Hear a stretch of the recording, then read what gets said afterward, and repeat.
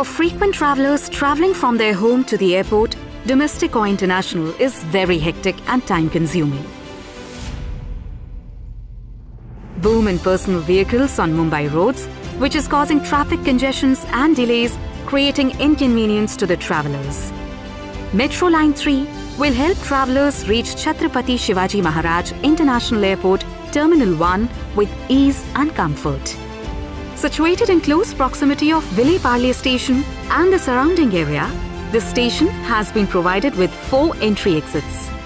One of the entry exits is situated on the Western Express Highway near Avian Hotel, which will enable the passengers to get direct access from the Western Express Highway to the metro station via dedicated subway.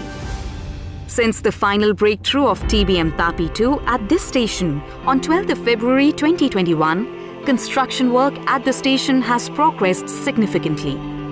As of October 2022, 81% of station work is complete.